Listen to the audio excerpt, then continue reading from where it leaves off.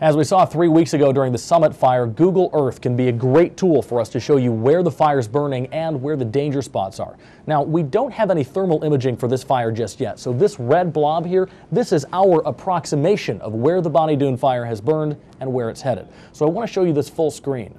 The fire is about 3.5 miles from the coast in the Santa Cruz mountains, and the elevation here is about 1,500 feet. At the time we made this map, the fire was about 700 acres, and with the unbelievably dry weather, a relative humidity of only 10%, it was spreading very fast.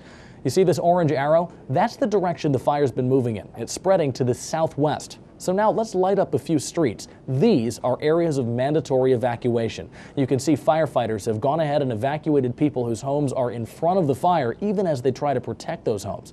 As of the early morning, firefighters were able to build what they call a dozer line along Quail Road. There it is in blue. And that's simply a wide trench that's been plowed with a bulldozer to remove all the trees and grasses, making it that much harder for the fire to jump across.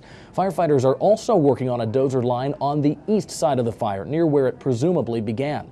And here it is along a road called Empire Grade. And this is a great example of the terrain firefighters have been working with. Look at how hilly it is.